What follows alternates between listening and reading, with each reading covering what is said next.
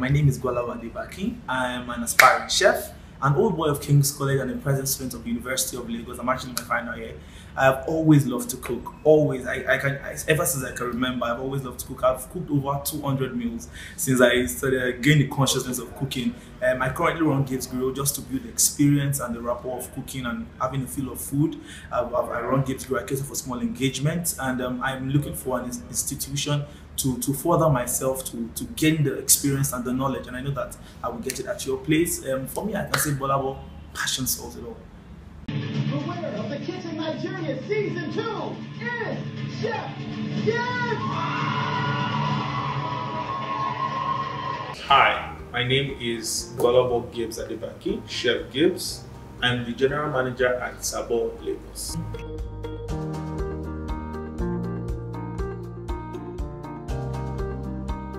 Wave was 2013, so significant years would be from 2008, 2009 to 2013. I mentioned 2008 because that's when I was in secondary school, right? Finishing secondary school, and I knew that I wanted to go into food, but I didn't fully understand what that would look like. But someone made like a very significant statement to me saying that I would be a chef. I'm like, I'll be a chef. What does that mean? What do I need to do to be a chef? So I started watching like Food Network and just started studying stuff. Then after secondary school, in 2009, I was very active in church, right? And so we were going to like a beach party, and this normal Easter camp out, all these activities that teenagers used to do back in the day.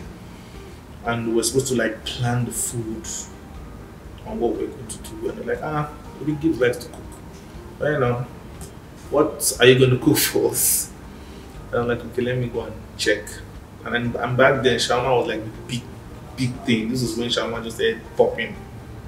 And I'm like, okay, I'll do chicken shawarma. So I just studied it up, looked it up, and I made it. And they're like, wow, so good, best, blah, blah, blah.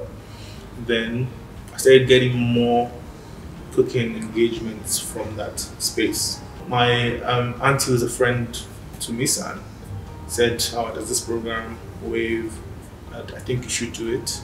It's a short program while the strike is on. I applied, made the payment, did the interview, and then it started becoming clearer, and it looked exciting.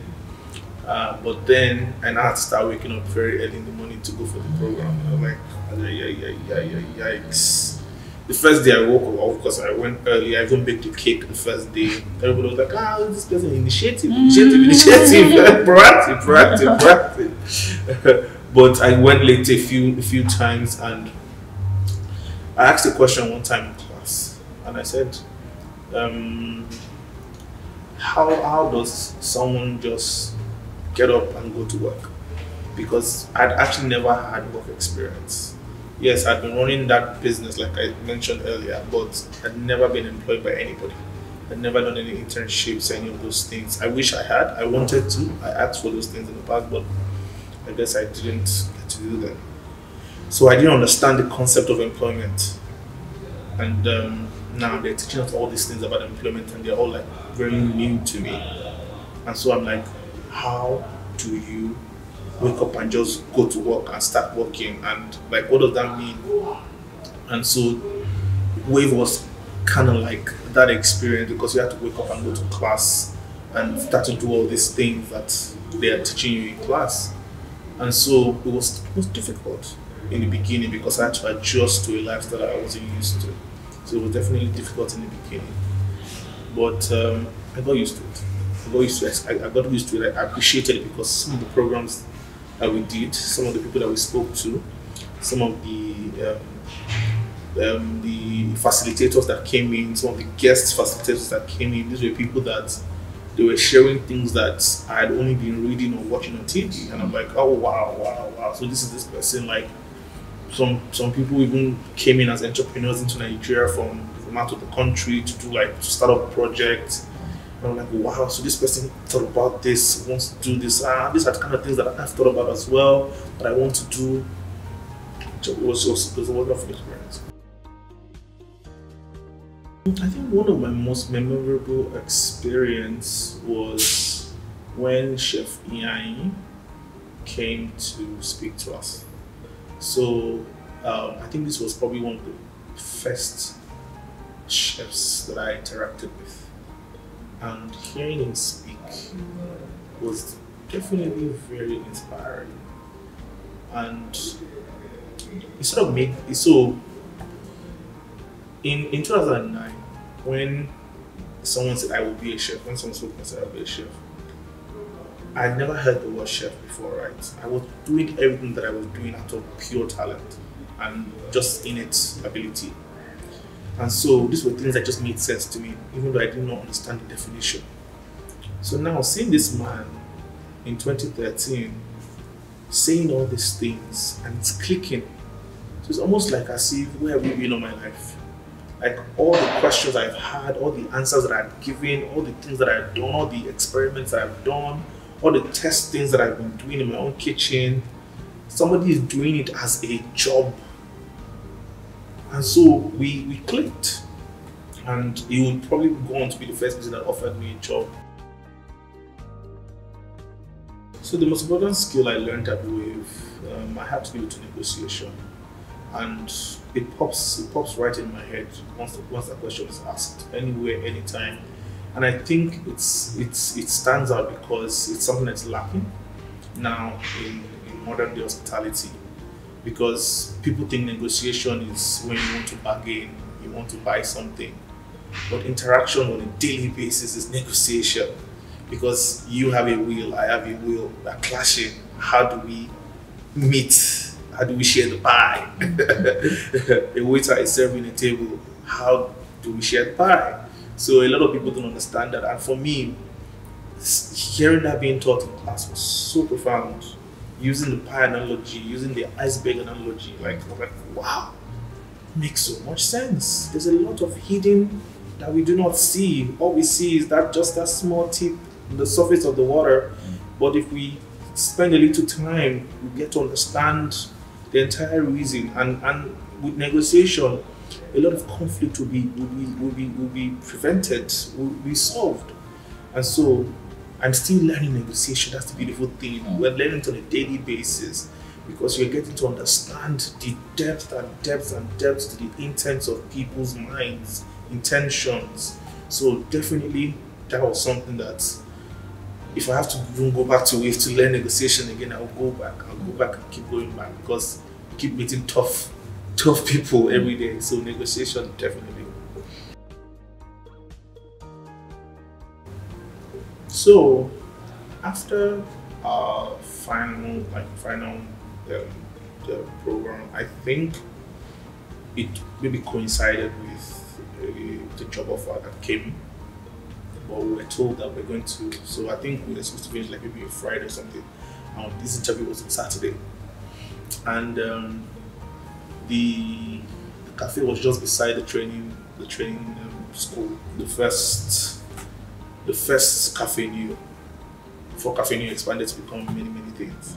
So Cafe New had just brought in like this barista from Rwanda. They just finalized like their Rwanda partnership. And they brought in this barista from Rwanda to come train some Nigerians to run their business. I didn't even know when the interview started because we were just in a circle, we were just talking. The owners were, it was like a cocktail meeting and everybody was just like gisting. Obviously, they were asking questions, they were speaking to us. And right there and there, Nissan called us aside and I okay, thank you. Okay, but then she now called me aside and said, but there is a standing offer as a sous chef with Chef AI, which is the chef that I mentioned before. I was like, oh, sous chef, that's like a big opportunity. But Cafe New is offering you the job of a barista in training, and you be a barista in training, you would also be like a waiter. Yeah, so I'm a human, right? And so you start to want to compare these two things in terms of monetary value, also in terms of society value. What do people say is bigger? But then I obviously sought advice from a few people, Gbbolabo being one of them, Nissan being one of them, and I saw Cafe Neo as an opportunity to learn a new skill, because I already knew how to cook in a sense, right? Because I was already running a business, I've been cooking for a bit, but I've never heard of anything called coffee barista. I've never been a barista. I've seen it in television. I've seen people make coffee and work in coffee shops. I'm like, oh, what would that look like? So I accepted that job. Some employments that have been some of the best ones. If I can mention Film House, one of my best work experience.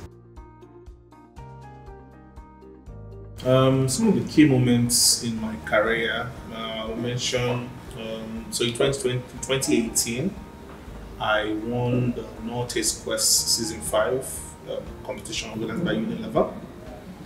Fast forward to 2023, I won the MasterCard Kitchen Nigeria competition, Season 2, and I facilitated the Gbolabo Guinness World Record Cookathon. And there's something that I do even now that I take from Wave. I saw Wave, rather I see Wave as a finishing school. You know, when Wave started, Wave was training unemployed youth for the Nigerian economy, but that's not what Wave is doing anymore. Wave is training people to be employable, because when you finish university, when you finish whatever program you've done with tertiary institution, you are still not employable, because a lot of first-class people come into the market space and they Gbbolabo.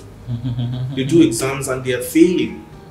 So at that moment, it's not just your aptitude or your intellectual. There's a lot at play that you're not even equipped for. So you need programs like Wave to equip you. So that's one thing that I know Wave did for me. It packaged me for the market space.